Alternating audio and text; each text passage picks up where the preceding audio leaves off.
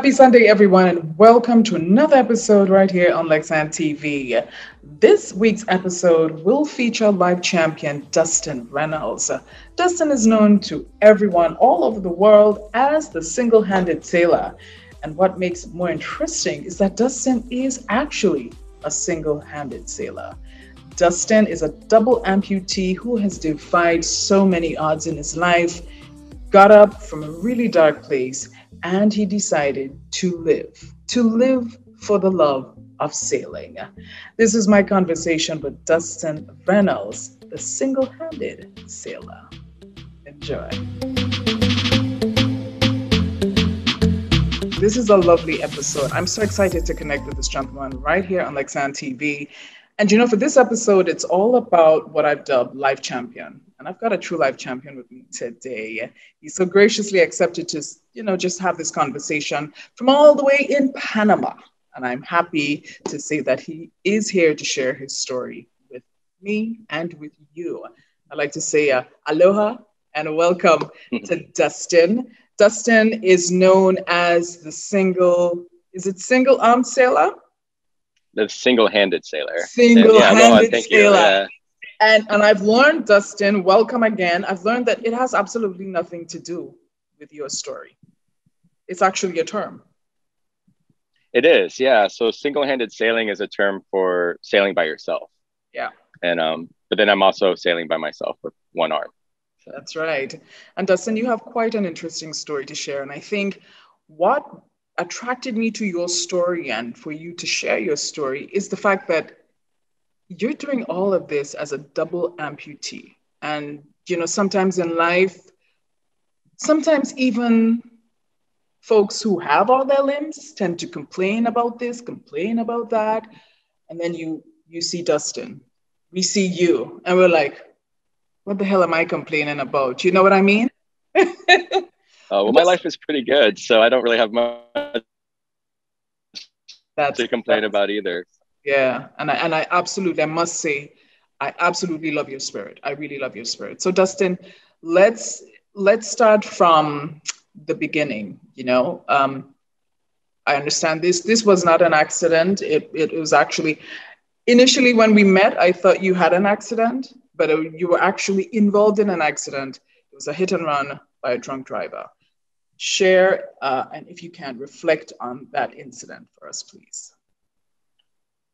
Yeah, so this was back in Hawaii in 2008, and I was just on my way home one night, and a drunk driver in a big lifted Chevy Silverado truck swerved into my own lane and hit me head on. And I was on a RC51 motorcycle. Wow. It looked like he was trying to hit me. We were on a straightaway, and he just swerved straight at me, like as if it was intentional. The wheel came off his truck, so he went about another 600 meters after hitting me and drove into a ditch. And he was incredibly drunk. He blew a .28. I mean, it's likely he woke up in jail and had no idea why he was there. Yeah, so for me, I came to on the side of the road, and I didn't remember the collision. I remembered seeing the truck come at me, and I was trying to take my helmet off and figure out where I was and what was going on. It was almost like I woke up in my own bed, and I couldn't figure out why my other hand wasn't helping take my helmet off. And I reached over and I grabbed like this cold, wet, bloody stump. I could feel the dirt and bone. And I realized, and I was just like, okay, that truck hit me. I kind of pieced together what happened. And then, I screamed for help a few times. There was nobody there. And then I called 911 and told them where I was. My phone thankfully survived the accident, so it was still in my pocket. And my foot was really badly damaged, so I couldn't stand. It was still there, but was later amputated. Yeah. Wow. Did this individual, clearly after the moment you discovered and everyone discovered that he was indeed highly intoxicated. did he come to you during that period? So about 2 minutes into my 2 minutes into my 911 call, he walked up. He said he had heard me screaming, and he denied hitting me, and said that there was this other car that hit me or something. But it was obvious, there's blood all over his truck and the wheel was gone. Like it was obvious it was him. But I still think it's likely he didn't realize it. Like he, like I said, he was so drunk. Like there's a chance he just like came to in his truck and, he might have fallen asleep at the wheel or who knows. Yeah. Yeah. Wow. Tell me about the moment you arrived at the hospital. What would you say was the toughest part of recovery?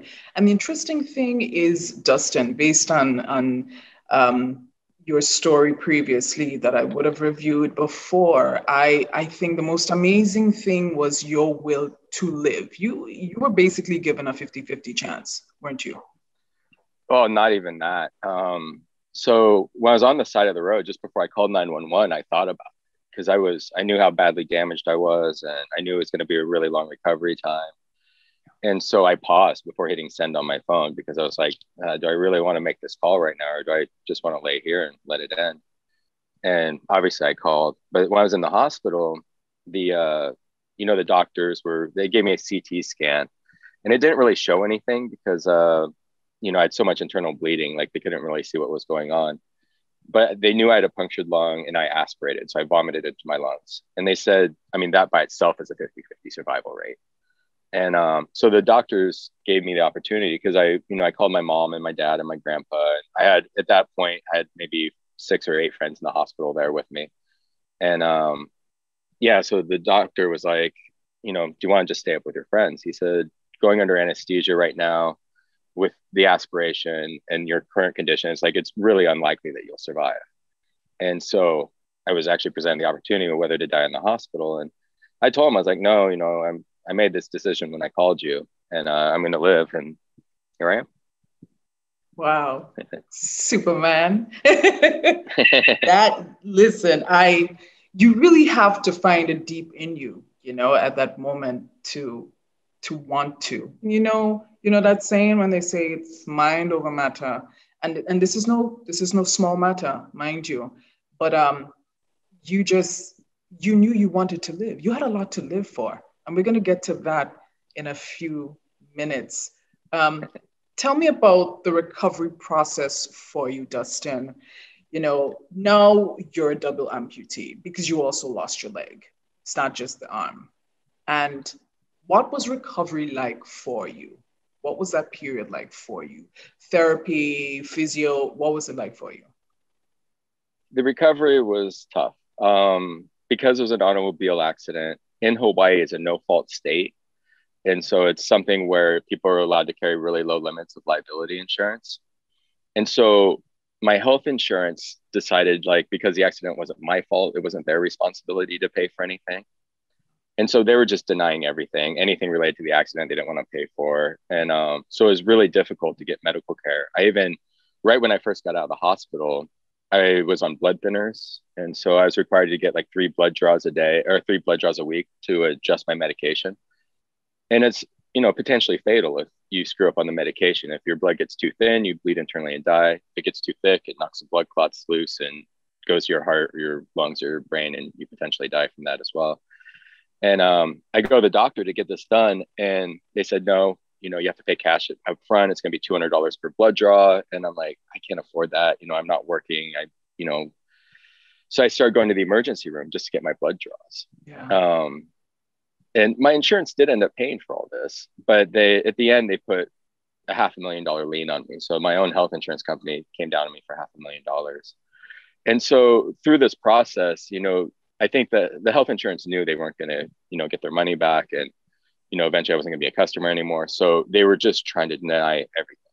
And so getting prosthetics was incredibly difficult. Any sort of physio, I think they approved, it was something like 6 hours of physical therapy for missing an arm and a leg. And so like getting physical therapy, I got 6 hours of it. Yeah, it was really, really difficult just getting anything done. I mean, everything was slow. Like I'd break a prosthetic and it would take the insurance like 2 or 3 months to approve a new one. And so it'd be 2 or 3 months in a wheelchair waiting for a new prosthetic. And yeah, it was tougher than I thought it was going to be. Yeah. And eventually I got a reconstructive surgery done on my leg about, 3 years later. And that really helped with wearing prosthetics. I started getting stronger at that point. And I did a bankruptcy. I did an offer in compromise with the IRS that I had a $80,000 tax debt because I didn't pay my taxes that year. And So I got all that paid for. Yeah. And then just about 4 years later, it was finally like, what do I do now with my life? Yeah. And speaking of everything that you've been through, I mean, I must ask you, where where do you get your strength from? I mean, there's a lot of strength we're talking about here, not just physically, but just Yeah. mentally and psychologically. Where do you get it from? Honestly, it was all the community around me because Yeah. every time the medical insurance denied me or the IRS came down on me, and my accountant worked for free to help me out with my IRS debt. I had a doctor that would meet me after hours because he didn't take my insurance. So he'd just like meet me at the bar and write prescriptions and try to help me out. Yeah. Uh, I had three lawyers work pro bono. Um, all my friends, everybody was there. Like, so anytime I really thought I was down and out, there was a helping hand. And so it was difficult for myself as well. It was also difficult in my whole community, but like with everyone pulling together, it wasn't just me. It's like everybody was going through it as well and helping out. Yeah. It's so important to have a support system, and that in itself, really uplifts you. It's incredible. Yeah. It really is incredible. The hike to the Golden Falls was really incredible. Really enjoyed that. And the Sundays at the Hog Island, that was always a fun time with the music over there. And yeah, I love Grenada. You're watching this week's episode of Life Champion. We'll be right back after this. Introducing Color by Sissons. Color by Sissons. Color by Sissons. Color by Sissons. Color by Sissons. Color by Sissons. Fast forward a few years well down the road, and light bulb moment. I mean, you've never sailed before. Where did the interest of sailing pop into your head, Dustin? What caused this? What sparked this? So pretty much that moment where I became debt free, when I made that last payment to the IRS, I was trying to figure out what to do with my life. And I had a carpet cleaning business and a fishing boat. And both of them at that point were like 4 years out of maintenance. I didn't have any cash or credit because I had just gone bankrupt. So I had no way to reinvest in the companies. My carpet cleaning van needed to be replaced at the time of the accident. And now 4 years later, it was just completely falling apart. And I tried working a little bit and fishing a little bit, but things kept breaking down and I wasn't making any money. So I started looking for other jobs to do or something to do. And randomly, I came across a website called the slocumsociety.com. It was all people who'd set a record sailing around the world alone. Right. And I was like, well, there's no double amputee on there. I'm going to do that. And so I sold the business and the fishing boat collectively for $12,000 and bought a $12,000 sailboat. And I learned to sail off of YouTube and books. And I spent about 1 year working on the boat and learning to sail. And yeah, and then I left. Wow. You literally just said you learned to sail from YouTube and books.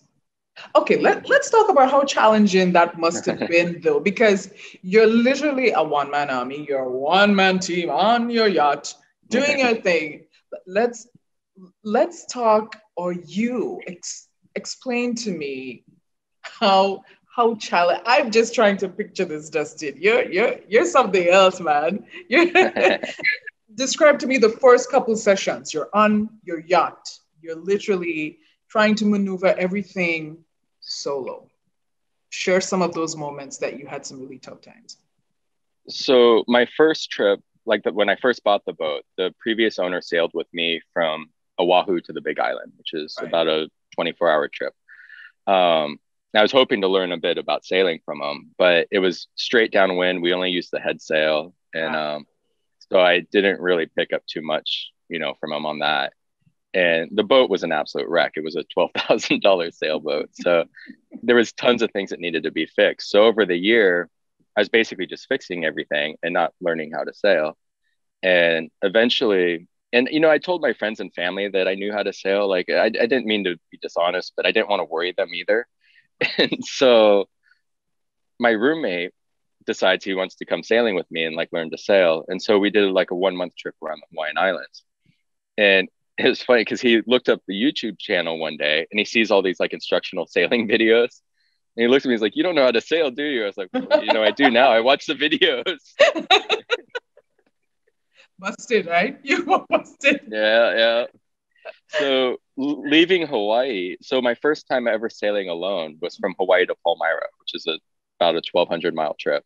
Right. And so like I'm having this going away kind of party on the dock, and everyone's helping it like do the last finishing touches. And my roommate like bought all the food and fuel because I'd run out of money at this point as well.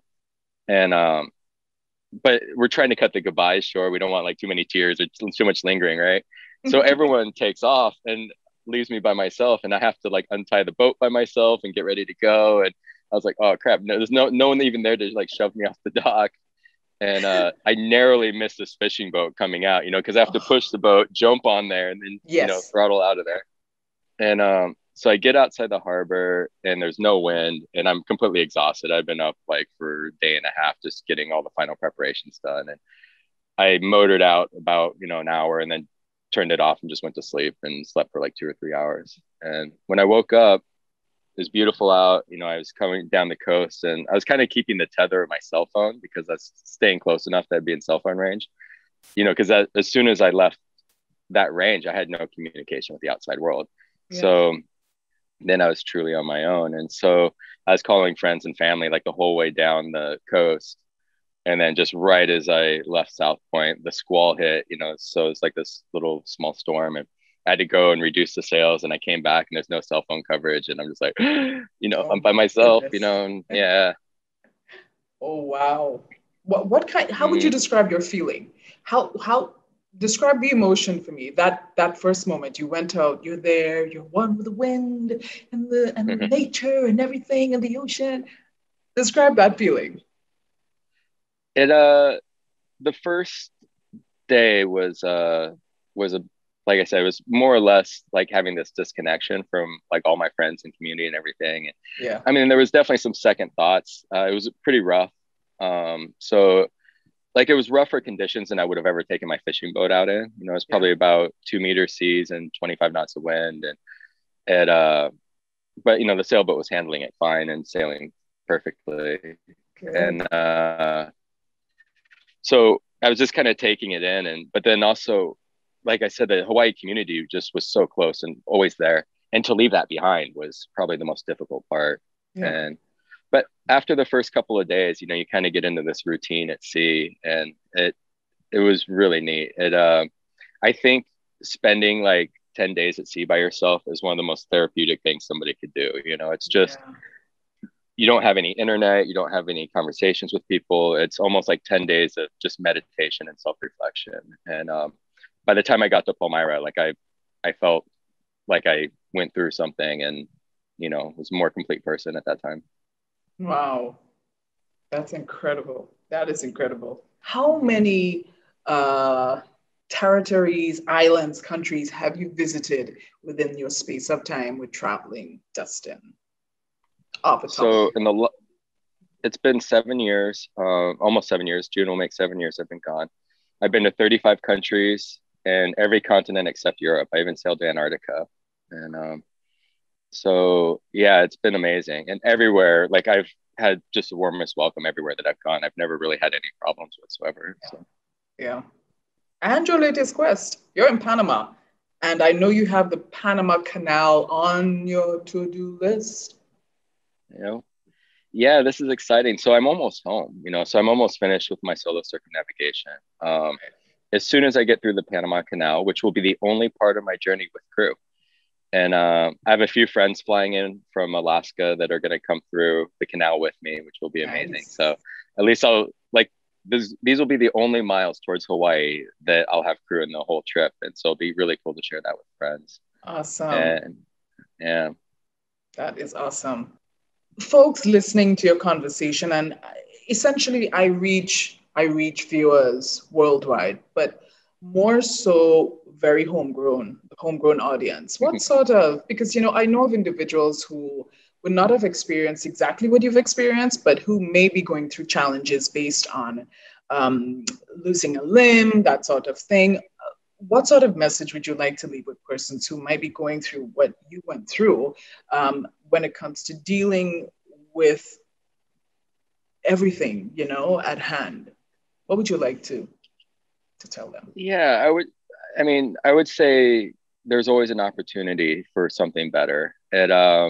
I told my dad at the time of my accident, 'cause he was incredibly angry at the person that hit me and wanted revenge. And like, he was like speaking really negatively about it. And of course, he's upset. And I told him at that time, I was like, Dad, it's like, I'll never know if this will be a positive or negative change in my life, because right now I have no idea who I would have been had this not happened to me.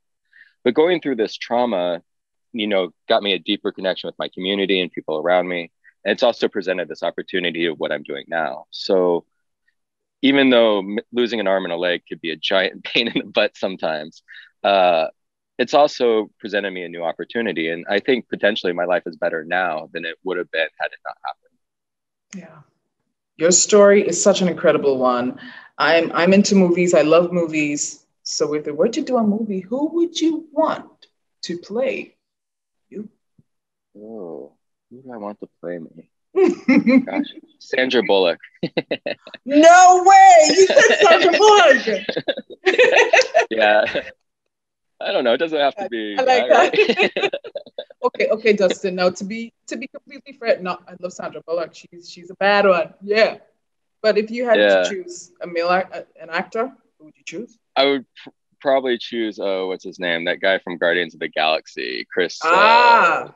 Something. Yeah. He seems really cool, and I've heard a few radio interviews with him. He seems like a really nice guy. So I think that would probably be my choice. Two good choices there, man. They would not disappoint you. I can tell you that. Yeah. I can tell you that. And finally, I know we would have met, and that's how we met. You came to Grenada. Mm-hmm. I am curious to find out, what would you say was one of your most memorable moments, or what was most unforgettable time when you stopped off right here in Grenada? The hike to the Golden Falls was really incredible. I really enjoyed that. And the Sundays at the Hog Island, that was always a fun time with the music over there. And I loved Grenada. And I rented a scooter there for, a couple of weeks and just rode all over the island. And it's a special place. I really enjoyed it. Thank you. And I have to say for the record that a lot of folks are probably going to reach out to me after I say this, but Dustin, you came to Grenada and you went to the falls, the Golden Falls in particular. Yeah. And I've never been. Yeah. You should go. It's amazing. I need to catch up with you now. I need to catch up with you. But I'm so happy that we connected. I want to say a special shout out to the management and staff at Budget Marine and True Blue, because of course that is where we met Dustin. And I know we had a great conversation, and here we are. And thank you so much again for accepting my invitation to share your story with the viewers of Lexan TV. Oh, awesome. Thank you so much. Yeah, I really appreciate the conversation. It was fun. Thank you so much again, and you're welcome. And just keep pushing on, folks. If you need to find out more about Dustin, he has his official, I know you have your Facebook page, The Single-Handed Sailor. Check out some of Dustin's extraordinary trips all over the world. Well, excluding Europe, right, Dustin? Yeah, that's right, yep. But we know you're going to be adding that to your list pretty soon. All the best with your trip to the Panama Canal. Have good fun, and we will be in touch. All the best, and keep inspiring, man. All right, cheers. Aloha. Thank you so much. Aloha. Take care. Bye-bye. Aloha. Bye. Welcome everyone, I'm Lexan Fletcher, and this is Lexan TV. Now the Lexan TV platform is home to many great series. There's a Life Champion series, and of course General Lifestyle. This is a career, this is not just about storytelling. It is a true passion. Keep doing what you love to do. I have never chased after money. You want to leave this world having made a contribution. But don't forget, there's also food and cuisine, so there's the We Cooking series as well. I like to cook the curry. And coming soon, the Life Balance podcast. I'm really excited about that one. Thank you so much for stopping by. Remember to click like, share, and on our YouTube channel, subscribe today.